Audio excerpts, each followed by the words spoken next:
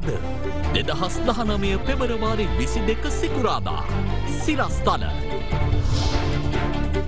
බූස්සේ අතුරුදන් වූ ව්‍යාපාරිකයින් දෙදෙනා ඝාතනය කළ බව තහවුරු වේ. බලසිරුරු පිරිසූ තැන්වලින් අස්ථි කොටස් හමු වේ. තවත් පොලිස් නිලධාරියෙක් CID අත්අඩංගුවට. මේ දෙදෙනාට පහර දී ඝාතනය කර ඇති බවට විමර්ශනයේදී අනාවරණය වුණා. කොකේන් චෝදනාව ගැන එජාප කමිටුව රංජන්ගෙන් ප්‍රශ්න කරයි. මැති ඇමතිවරුන්ගේ නම් ලැයිස්තුවත් කමිටුවට. වැඩි කට්ටියක් ඉන්නේ පොහොට්ටුවේ. විමල් වීරවංශ මහත්මයාගේ පක්ෂයේ දෙදෙනෙක් ඉන්නවා. ශ්‍රී ලංකා නිදහස් පක්ෂයේ ඉන්නවා 10ට වැඩි ඉන්නවා. එක්සත් ජාතික පක්ෂයේ 3 දෙනෙක් 4 දෙනෙක් ඉන්නවා. පක්ෂ නායක රැස්වීමේදී බැසිල් සහ ගම්මන් පිළ ඇවිලේ. ඔබතුමා ඔහොම කතා කරන්න එපා. සාධාරණ වෙන්න. උදේ ඔයාලට ඕන විදියට වැඩ කරන්න බෑ. වසර 17කට පසු ආර්ථික වර්ධන වේගය 3% බසී. Around 3% is what we expect. සිරස්තල Stuart premium තේ AIA Insurance. Soft Logic Life. From Other Therana, this is Other Therana Prime Time with Dilka Saman Mali and Kalindu Karuna Ratna. Live from Studio 24 in Colombo.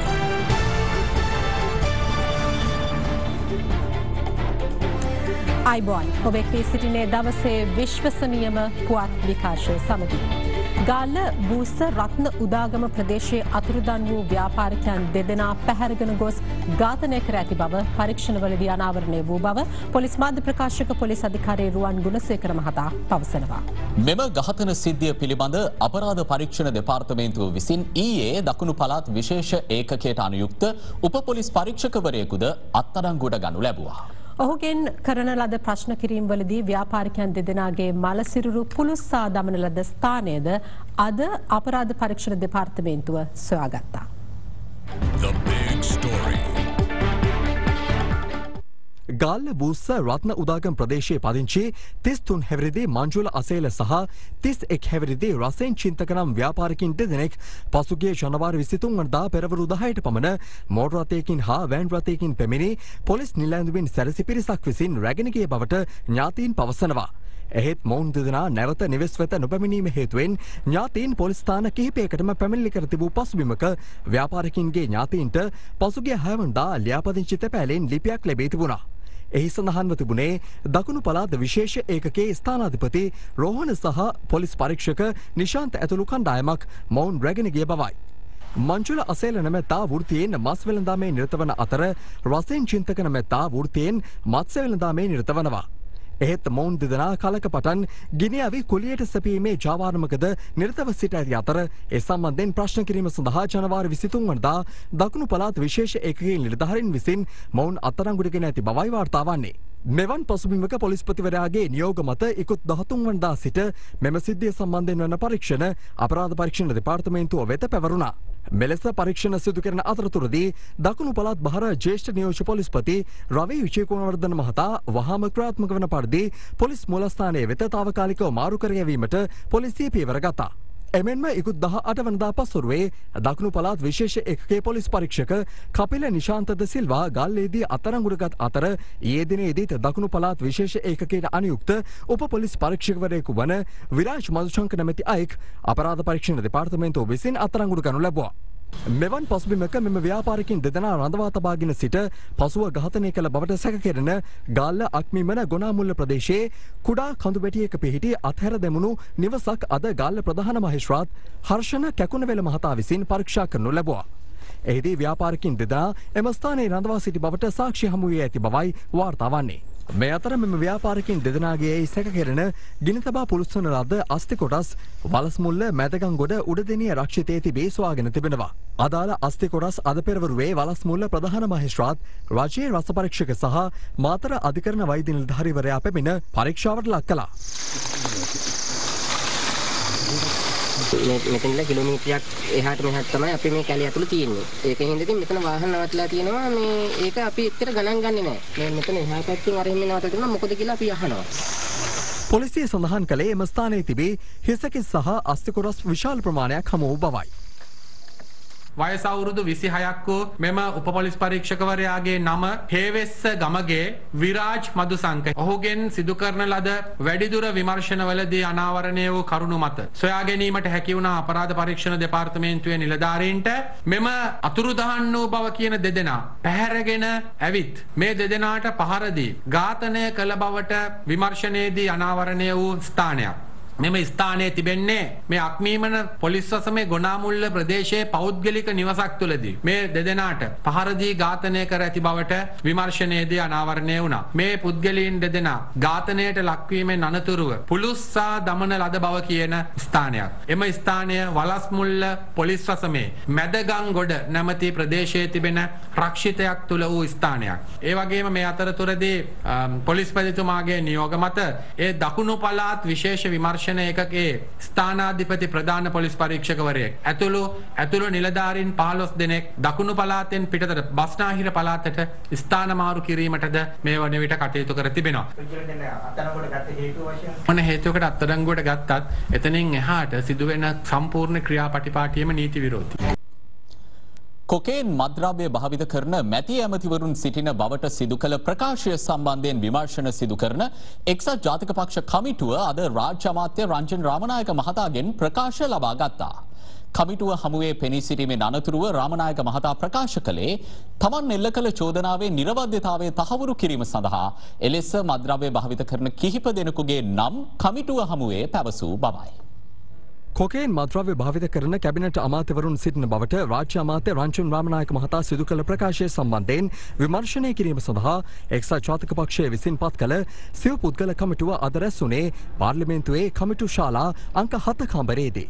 අමාත්‍ය ලක්ෂ්මන් කිරියල්ල මහතා කමිටුවේ සභාපති ධුරය දරන අතර රාජ්‍ය අමාත්‍ය ඉරාන් වික්‍රමරත්න පාර්ලිමේන්තු මන්ත්‍රී මහාචාර්ය ආශු මාරසිංහ සහ එක්සත් ජාතික පක්ෂ කෘත්‍යාධිකාරී මණ්ඩල සමාජික නීතිඥ නිශාංක නානායක්කාර යන මහත්වරුන් කමිටුවේ සෙසු සමාජිකයින් වනවා. කෙසේ වෙතත් නීතිඥ නානායක්කාර මහතා වෙනුවට කමිටුවට අද සහභාගී වුණේ නීතිඥ මහේෂ් කළුගම්පිටිය මහතායි. මෙහිදී රාජ්‍ය අමාත්‍ය රංජන් රාමනායක මහතාගෙන් පැය භාගයකට ආසන්න කාලයක් ප්‍රකාශ ලබා ගැනීමෙන් අනතුරුව කමිටුවේ සභාපති අමාත්‍ය ලක්ෂ්මන් කිරියල්ල මහතා මාධ්‍ය වෙත අදහස් පළ කළා. කමිටුවේ රැස් වුණ අපි වාර්තාව ගරු අග්‍රාමාත්‍යතුමාට බාර දෙනවා මේක එක්සත් ජාතික පක්ෂයේ අභ්‍යන්තර වැඩක් කරනවා. ලිඛිතව මොකද දුන්නේ නැද්ද? ඒක සටහන් කරගත්තා. නාම ලේඛනයක් බාර දුන්නා නේ. ඒක කියන්න බෑ.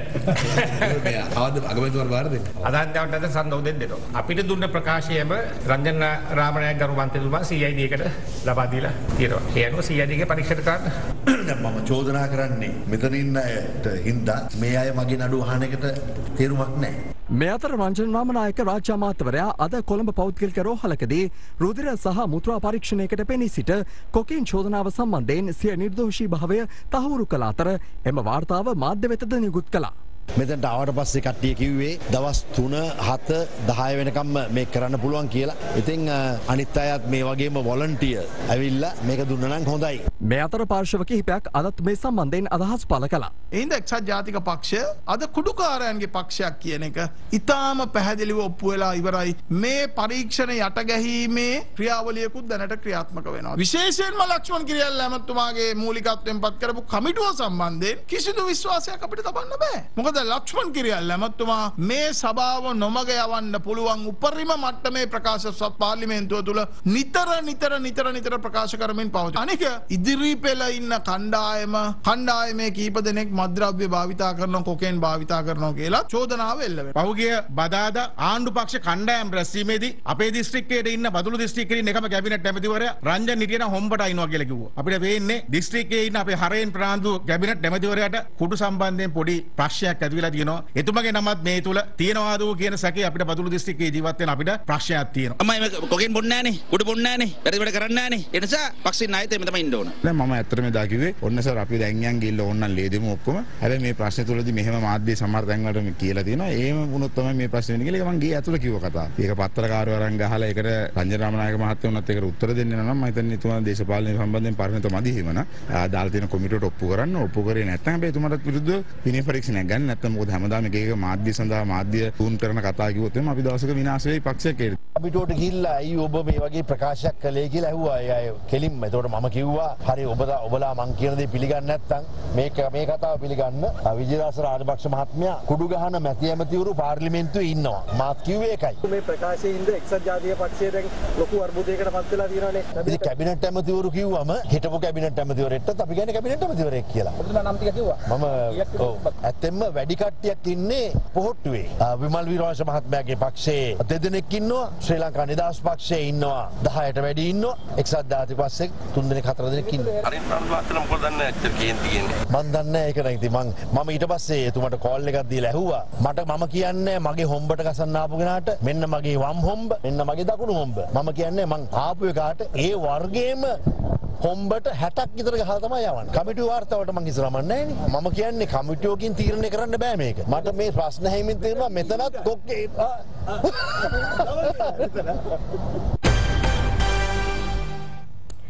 ශ්‍රී ලංකා නිදහස් පක්ෂය සහ ශ්‍රී ලංකා පොදු ජන පෙරමුණ එක්ව පුළුල් සන්ධානයක් නිර්මාණය කිරීම සහ විධායක ජනාධිපති ක්‍රමය අහෝසි කිරීම ඇතුළු කරුණු රැසක් පිළිබඳ ජනාධිපති මෛත්‍රීපාල සිරිසේන මහතා සහ විපක්ෂ නායක මහින්ද රාජපක්ෂ මහතා අතර තීරණාත්මක සාකච්ඡාවක් අද පැවැත්වෙනවා.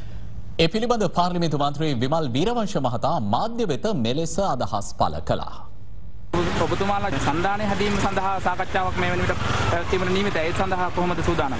ඒ සාකච්ඡාවේදී බලාපොරොත්තු වෙන්නේ ඉදිරියේ ගොඩනැගිය යුතු සන්ධානය පිළිබඳ කරුණු සාකච්ඡා කරන්න. එමගින් ගත යුතු තීරණ ගන්න මම හිතන්නේ පුළුවන්කම අපිට ලැබෙවි. කල්ලි නම් කිව්වා මේ සන්ධානය ඉක්මනට හදා ගන්න ඕන කියලා. නමුත් තාම කල් ගිහිල්ලා තියෙනවා. මෙහෙම සන්ධානයක් හදනවට අකමැති පිරිසකුත් අපි අතරම ඉන්නවා. ඒ අයට තේරෙන්නේ නැහැ මැතිවරණ ජයග්‍රහණයක් ලබන්න නම් එකතු කරගත හැකි එකතු කරගත යුතු සියලුම බලවේග එක කුඩයක් යටතට ගේන්න ඕනේ. එහෙම ගෙනාවොත් තමයි ජයග්‍රහණය ස්ථිරසාර වෙන්නේ. අපිට තනියෙන් දිනන්න පුළුවන් කියලා අපි යම්කිසි උද්දච්ච මානසිකත්වයකින් කල්පනා කළොත් ඒ නියමිත ජයග්‍රහණය නියමිත ආකාරයට ලබන්න අපිට පුළුවන් වෙන්නේ නැහැ. විශේෂයෙන්ම ජනාධිපතිවරණයක් පිට තනියෙන් දිනන්න පුළුවන් කියලා කවුරු හරි උද්දච්ච මානසිකත්වයකින් කල්පනා කරනවා නම් සතුරාගේ ඕනකම ඉටු කිරීම. ඒක නිදහස් පක්ෂ ගැනද ඔබතුමා මේ කියන්නේ? ඒ කොයි කඳවුරෙන් කොයි කෙනා හැම හිතුවත් ඒක තමයි මෝඩකම. බැසිල් මහත්තයා මේකට පසුපසට දිනවා කියලා පොඩි රාවයක් එනවා. ඒක ඔබ අහන්න ඕනේ එතුමගේ. ඒතර කොහොමද ආරක්ෂක ලේකම්තුමාගේ තත්ත්වය ඔබතුමාලාගේ අපේක්ෂකෙක් විදිහට ඉදිරිපත් කරනවා? ඔව් ජනාධිපතිවරණයට මේ රටේ සුවහසක් ජනතාව පක්ෂ ભેදයකින් තොරව බලාපොරොත්තු වෙන්නේ ආරක්ෂක ලේකම්ව සිඳලා මේ රටට විශාල සේවයක් කරපු ගෝඨාභය රාජපක්ෂ මැතිතුමන්ව තමයි ජනාධිපතිවරණ අපේක්ෂකයා හැටියට ඉල්ලන්නේ. මහජනයාගේ ඉල්ලීම අපිත් නියෝජනය කරනවා. ඒක අපිට තියෙන වගකීමක්. පක්ෂ වෙනුවෙන් හඬ නැගීම නිසා පාලිත රංගේ බණ්ඩාර මන්ත්‍රීවරයාට සිදුව ඇති අසාධාරණය නිවැරදි කරන්නට ක්‍රියා කරන බව අග්‍රාමාත්‍ය රනිල් වික්‍රමසිංහ මහතා පවසනවා. කරුවල ගස්වැව ප්‍රදේශයේ අද පැවති උත්සවයකට එක්වෙමින් අග්‍රාමාත්‍යවරයා වැඩිදුරටත් කියා සිටියේ ණය ගෙවන අතරවාරයේ රට සංවර්ධනය කිරීමේ අභියෝගය ජය ගැනීම සඳහාද වත්මන් ආණ්ඩුව ක්‍රියා කරමින් සිටින බවයි. තබ්බෝව පානීය ජල ව්‍යාපෘතිය සඳහා මුල්කල් තැබීමේ උත්සවය අග්‍රාමාත්‍ය රනිල් වික්‍රමසිංහ මහතාගේ ප්‍රධානත්වයෙන් අද පෙරවරුවේ පැවතුණා. එදිකිරීමට නියමිත තබ්බෝව සමුපකාර ඉන්ධන පිරුම්හලට මුල්කල් තැබීමේ අවස්ථාවටද අග්‍රාමාත්‍යවරයා එක්ුණේ ඉන් අනතුරුවයි. එමෙන්ම රුපියල් ලක්ෂ 560ක වේදමින් ඉදිකළ කරුවල ගස්වැව නව ප්‍රාදේශීය ලේකම් කාර්යාල ගොඩනැගිල්ල ජනතා අයිතියට පත් කිරීමද අග්‍රාමාත්‍යවරයාගේ ප්‍රධානත්වයෙන් සිදු වුණා. අයි බාරගත්තේ ණය ගෙවන්න බැරි වුණ රටක්. අයි බාරගත්තේ ආර්ථිකය කඩා වැටෙන රටක්. අද දැන් කරේ. මේ අවුරුදු 4-5 තුලදී අමාරුවෙන් හරි ණය ගෙවන්න පටන් ගත්තා. අපි දන්නවා ණය ගෙවනකොට gedara තියෙන අමාරුකම්. ඒ අමාරුකම් ඒ ගෙවන එක අපි හැම එක්කෙනාටම කරගහන්න උනා. අනුන්ගේ පව් අපිට ගෙවන්න සිදු වුණා. එතනදී බඩු මිල සමාජයට වැඩි වුණා. ජීවන වියදමේ ප්‍රශ්න ඇති වුණා. කොහොම හරි බංකොලොත් වෙන්නේ නැතුව අපි මුදල් ගෙවන ගමන් තවත් මුදල් කොටසක් හොයාගෙන මෙන්න මෙහෙම වැඩ කටයුතු වල අපි යොදවනවා. මේ අංශවලට යොදවනවා. විශාල මුදල. එදා ආණ්ඩුවක් කිව්වා අපිට ණය ගෙවන්න බෑ. අර බංකොලොත් වෙයි ඡන්දකට යන්න කියලා. අපි කිව්වා අපි මේක බාර ගන්නම් ණය ගෙවන්නම් සංවර්ධනය කරන්නයි කියලා. අන්නේ වැඩ කටයුතු කරගෙන තමයි අද අපි මේ ස්ථානට පැමිණලා තියෙන්නේ. මේ වගේම රට වටේ අපි වැඩ කටයුතු කරගෙන යනවා. තව මාස කිහිපයකින් ඒ ප්‍රතිඵල ලබා ගන්නට පුළුවන්. අපි බලාපොරොත්තු රංග බණ්ඩාර ඇමතුමාට විශාල අසාධාරණයක් වෙලා තියෙනවා. අපේ පක්ෂ වෙනුවෙන් කතා කරපු නිසා ඒ අසාධාරණය අවසන් කරන්න පක්ෂයක් හැටියට ආණ්ඩුවක් හැටියට අපි සියලු දෙනාම ක්‍රියා කරනවා. 2009 වර්ෂයේදී තරුණයින් 11 දෙනෙකු අතුරුදන්වීමේ සිද්ධිය සම්බන්ධයෙන් අත්නෝමතික ලෙස තමන්ව අත්අඩංගුවට ගැනීමේ සූදානමක් පවතින බව හිටපු නාවික හමුදාපති අද්මිරාල් වසන්ත කරන්නාගොඩ මහතා පවසනවා. ඔහු මේ බව සඳහන් කළේ මොකද උනේ විශේෂාංගයේ සමග එක්වෙමි. මොකදුනේ විශේෂාංගය සඳහා අද දවසේදී අපි සම්බන්ධ කරගන්නේ හිටපු නාවික හමුදාපති අද්මිරාල් වසන්ත කරන්නාගොඩ මහත්මයා. අයබෝන් ඔබතුමාට. අයබෝන්. 2008 2009 වකවානුව තුල ඔබට මතක ඇති තරුණයෝ 11 දෙනෙකු අතුරුදන්වීමේ සිද්ධිය සම්බන්ධයෙන් තවමත් අධිකරණ ක්‍රියාමාර්ගයක් ක්‍රියාත්මක වෙමින් පවතින්නේ. අතර වාරේ වාර්තා වුණා අපිට අද්මිරාල්වරයාවත් මේ සම්බන්ධයෙන් අත්අඩංගුවට ගැනීමේ සූදානමක් තියෙනවායි කියලා. අද්මිරාල්තුමා මොකද වුනේ ඇත්තටම? මටත් එහෙම එකක් දැනගන්න ලැබුණා පත්තර වලින්. නමුත් ඔක සිද්ධිය වුණ තාලේ කියනවා නම් මට රපෝට්ටු කරාම මම සිරිකුණාමලේ බාර ආඥාපතිට කිව්වා ඔහේ කොහේ හරි චෙක් කරලා බලන්න. එයා පැය කීපයකට පස්සේ මට කතා කරලා කිව්වා එහෙම ළමයි කවුරුවත් සිරිකුණාමලේ කැම්ප් එකේ නැහැ කියලා. නමුත් මට යම්කිසි සැකයක් මතු වුණා. ඒ පාර මම නාවික බුද්ධි අධ්‍යක්ෂකටයි අපේ ප්‍රොවෝස් මාෂල් කියලා. එයාට කිව්වා මේ පිළිබඳව වෙන වෙනම විමර්ශන කරන්න. යුද්ධය උරුණ 19 වෙනිදා. පස්සේ 19 වෙනිදා කවුරු හරි මට කිව්වා ලෙෆ්ටනන්ට් කමාන්ඩර් සම්පත් ඉන්න එක මේ විමර්ශනයට බාධාවක් වෙනවා කියලා. එයාව අයින් කරන්න. පස්සේ සම්පත් මුණසිංහට කිව්වා නිවාඩු යන්න. ඉංගියක් ලැබිලාද මේ නේවි සම්පත් මේකට සම්බන්ධයි කියන කාරණේ සම්බන්ධයෙන් මේක ඉල්ලීම කරන්න. ඔව් ඉංගියක් ලැබිලා. ඒකට ප්‍රොසෙස් එකේ මෙයාගේ කාමරේ කඩලා බැලුවා. මේ කාමරේ තිබුණා ඩෙන්ටි කාඩ් 4ක් අර කියන ළමයින්ගේ නෙමෙයි. ඒක මං කිව්වම ගෝඨාභය මහත්තයා වහාම එව්වා මට අනුර සේනානායක මහත්තයා DIG CCD ඇවිල්ලා මේ විස්තරය හෙව්වා. තමතරෝ 30 වෙනිදා අපි ලියුමකුත් ලිව්වා CCD ලෙෆ්ටනන්ට් සම්පත්ද අල්ලන්න කියලා මොකද පැනලා ගිහලා තිබුණා. නේවි සම්පත් කියන පුද්ගලයා මේ සිද්ධියෙන් පස්සේ කෙලින්ම ෆොන්සේකා මහත්මයාගේ රැකවරණ බලාගෙන ගියා කියන චෝදනාව සෑහෙන කාලෙකින් නම් එල්ලෙනවා. ෆොන්සේකා මහත්මයායි නේවි සම්පත් අතර තියෙන සම්බන්ධය මොකද්ද? එයා දන්නවා මගේ ෆොන්සේකා මහත්තයා අතර ලොකු ගස්ටියක් තියලා මම හිතන්නේ මුළු රටම දන්නවා ඒක. ෆොන්සේකා මහත්තයා දන්නේ නැහැ මෙයා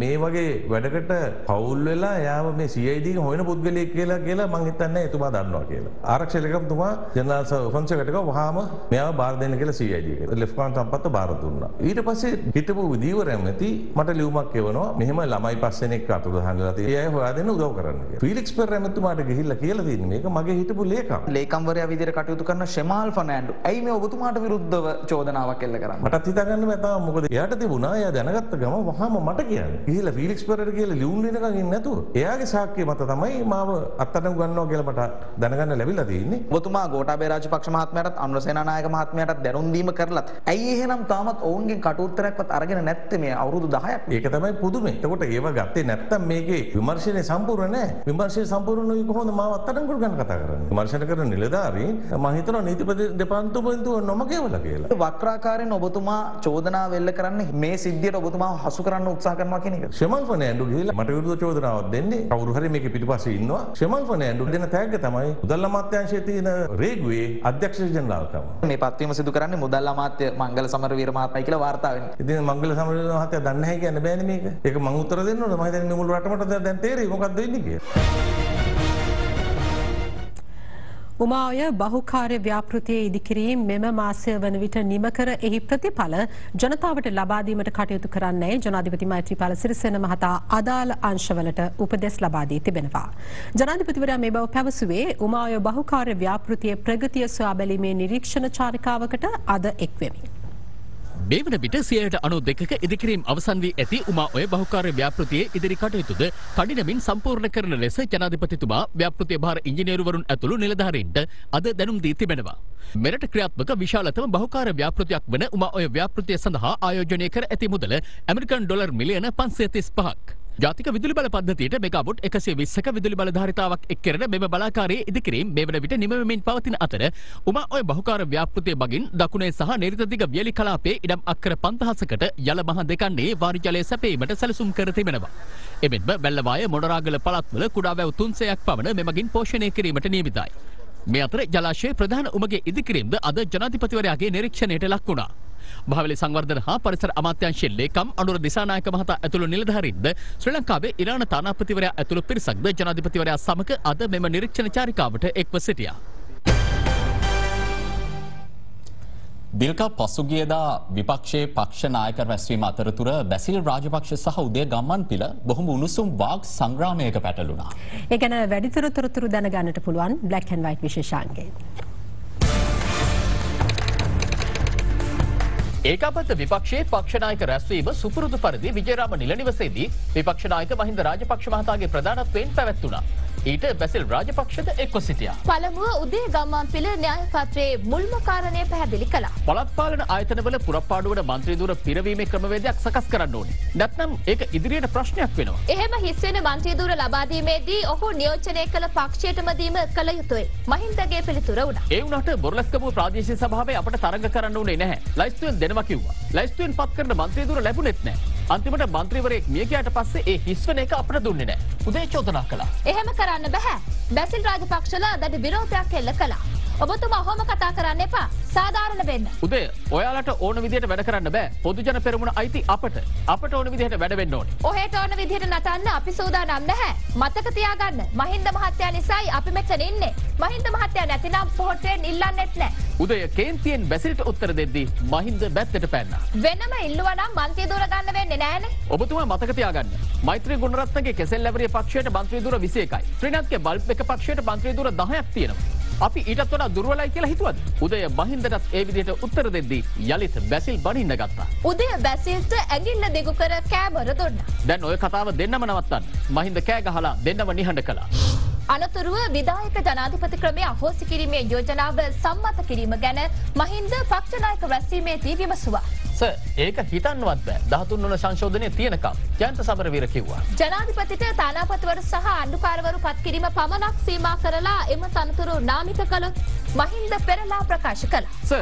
මේකදී අපට පුද්ගලිකව වාසිද අවාසිද නෙවෙයි රටට කොයිතරම් වාසිද අවාසිද කියලායි බලන්න ඕනේ. SB ඒ විදිහට යෝජනාවට විරුද්ධ වුණා. හරි ඔයාලා කල්පනා කරලා බලන්නකෝ මම නිකමට අදහසක් දැම්මේ. මහින්ද එහෙම කියමින් පක්ෂ නායක රැස්වීම නිමා කර එදිනම පාර්ලිමේන්තුවේ විවේකාගාරයේදී ජනතා විමුක්ති පෙරමුණේ නායක අනුර කුමාර හමු වී දීර්ඝ සාකච්ඡාවක නිරත වුණා. එහි සාකච්ඡාව කිසිවක් මාධ්‍යට නොදෙන්න ඔවුන් වග බලා ගත්තා. තිරේ පිටුපස්සේ තවත් දේවල් අපි කියන්න ලබන සතියේ.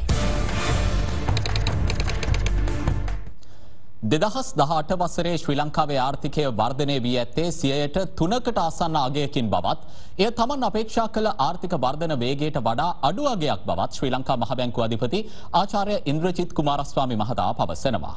මෙවැනි ආර්ථික පසුබෑමක් නිර්මාණය වූයේ වසර 17කට පසුව බවද අද පැවති මහ බැංකු මාධ්‍ය හමුවේදී අනාවරණ වුණා. The growth that you all expected for this year, 2029? We are saying it will be about 4% growth, right? 4%. But still, growth at around 3% is what we expect the final number for 2018 to be. Is clearly below the potential rate of growth. So there is still an output gap. 3% is the lowest growth since 2001 when the airport attack happened, right? From minus growth to plus growth. What's wrong with the economy? I mean, where is it political uncertainty which is weighing more, or uncertainty on the investment? What's really happening? Well, as I said, it's a very big difference whether you're a country which is getting a demographic dividend or not. Because it's very easy to get growth. Because when you have population is increasing, all you have to do is you add labor. What they call labor augmentation. Growth is driven by labor augmentation. When that goes away, as I said, it's much, much more difficult to get growth. Because then it has to be through productivity improvements, and for that you need innovation, all that, which is a much more difficult way of achieving growth. So to achieve 4% or 5% is much tougher when you don't have a demographic dividend. There is political uncertainty in the country, and that's a factor. That is a factor. And it's very important that we have greater political certainty. කෙටිවිරාමයකින් අනතුරු යලිත් අද දෙරණ සමගින් හමු. ඡන්දය කල් දැමීමට එරෙහි විරෝධය